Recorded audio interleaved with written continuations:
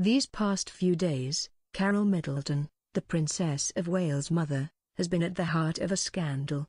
Having sold her business Party Pieces, she and husband Michael Middleton owe some debts, some of which were contracted in the name of the company, which amount to more than €2.5 million. According to Richard Eden, journalist with the Daily Mail, Carole Middleton, who is accused of treason by her suppliers, is very upset and very disappointed. She now realizes her mistakes. Catherine's mother is said to had already taken a step back from her business 3 years ago when she handed over the reins to people she thought were good managers. Only, she realizes that under this team of managers, her company turned red and it was already too late when she noticed it, reports the journalist. Party Pieces suppliers can be reassured. According to Richard Eden, Carole Middleton has promised her creditors full repayment of debts. Some critics say that Mrs. Middleton is having an easier time than most people would have, had they been in the same situation. They say that being Macron sad is not enough and that she and husband Michael should repay the taxpayer the $600,000 their company owes,